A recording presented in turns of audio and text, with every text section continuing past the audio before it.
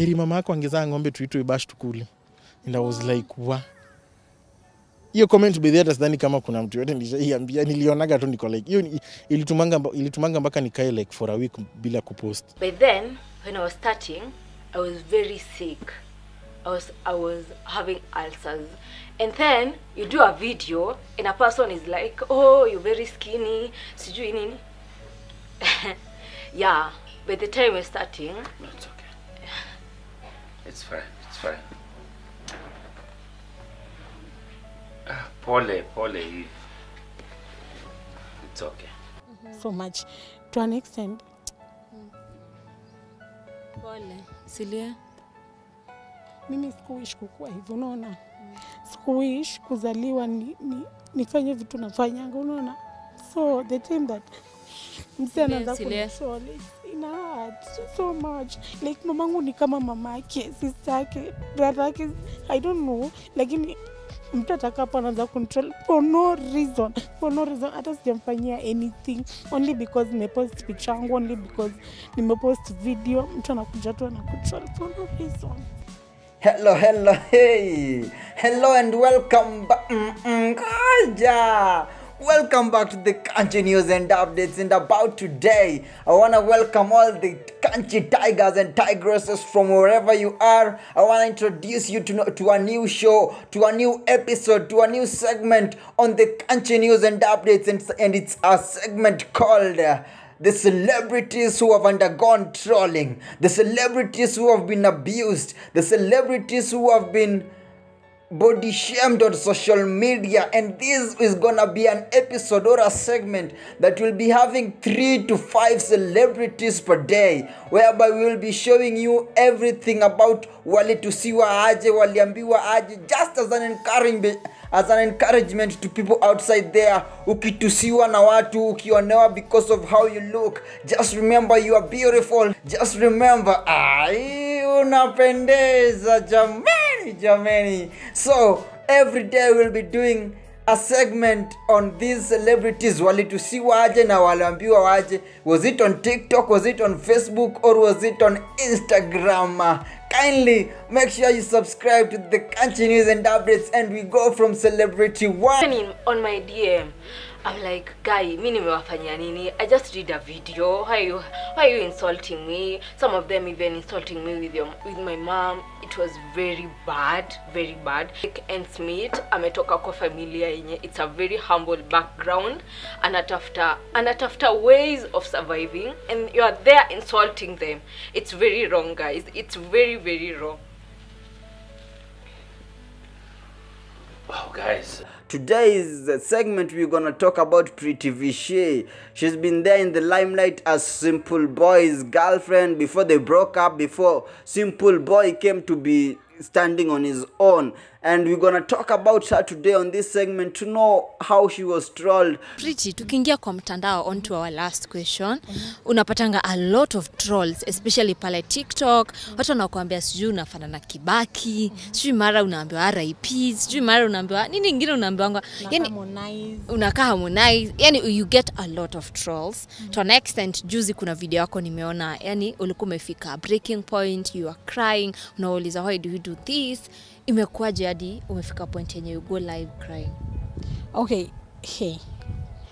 Me crying naonyesha weakness yangu. Ilikuwa tunaji-express cause like you can imagine mamangu kama tu mama mwenyana alinitroll. And then mamangu ni mswa mtandao, hadi nishaimpost watu kwa like ni mamako kama ni wewe, ni mamangu nishaimpost Instagram that day.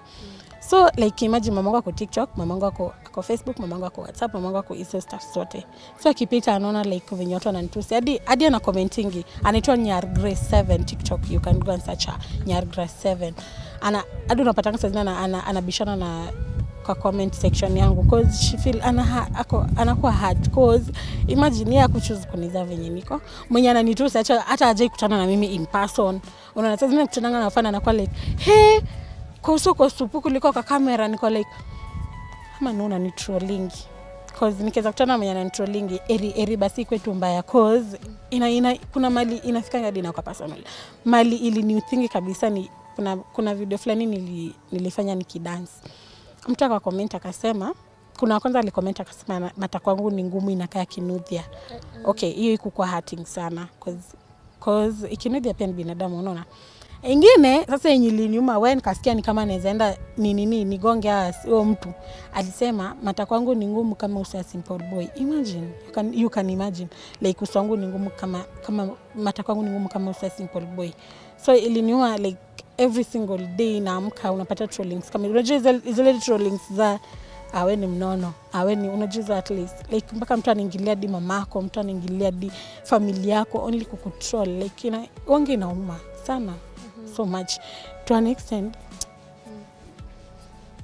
Pole. Silia? Mimi sikuishi kukua hivyo unaona. Sikuishi kuzaliwa nifanye vitu nafanyanga unaona. So the time that msi anaanza kunishol it's in hard so much. Like mamangu ni kama mamake, sister yake, brother yake, I don't know. Lakini mtu atakapo anaanza control for no reason hata sijamfanyia anything only because nimepost picture yangu, only because nimepost video mtu anakuja tu na control for no reason. Like wengine inani break hadi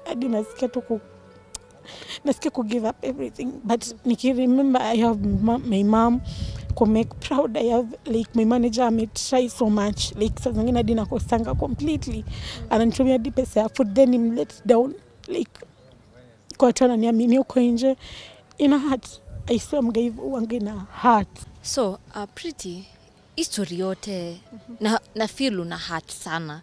Do you have somebody that you talk to? Because immediately mimi niliona hiyo picture I texted you because I felt like you're going through a phase yenye pia mimi nimepitia. I'm still going through it, but I thank God right now I'm strong. Hata niamke mtu ameniambia sijui, you know me, I started when I was very thin. I was 40 kgs by the time nilikuwa naingia kwa industry. So people used to tell me you're so thin, sijui enda uangalie kama wewe ni mgonjwa, so many things, but by then actually I was going through a medical issue, but people didn't know.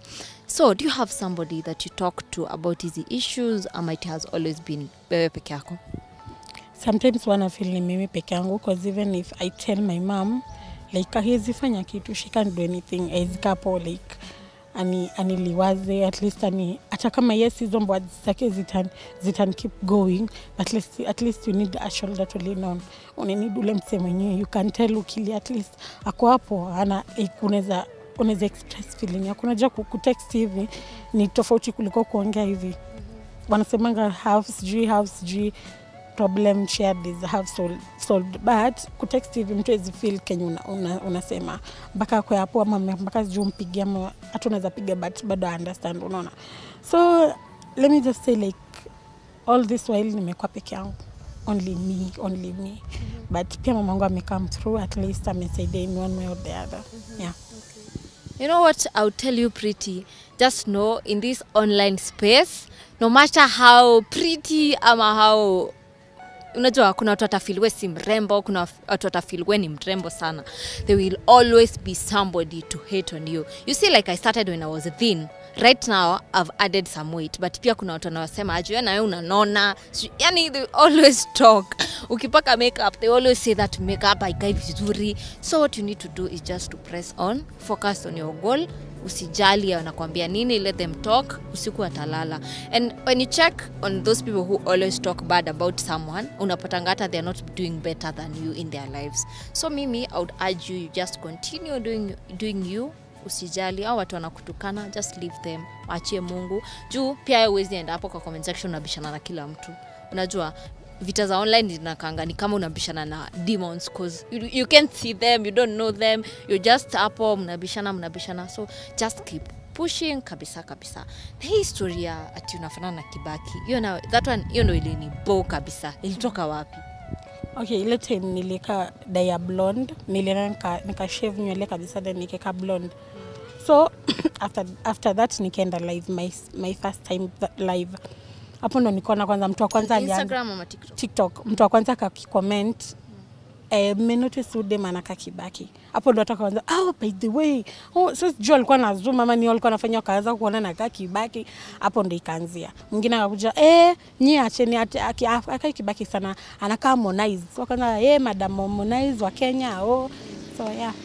but hiyo angeniumi sana cause there are people. Yeah, Kibaki was the So about today, president. it's about So. Pritty Vishy. I hope you've been carried. I hope you'll grow a thick skin and longer. Look at what people are saying when you're trying to start up your own thing, when you're trying to start up your own hustle and your own way to the top. And don't forget to look up with the comment section. Talk about how you've been trolled, how you've been abused. Is this right? And who else will you want us to put on this show? Let's continue talking in the comment section and I will deliver, as you know. And before I leave, kindly subscribe to the Kunchy News and Updates. Wagwan!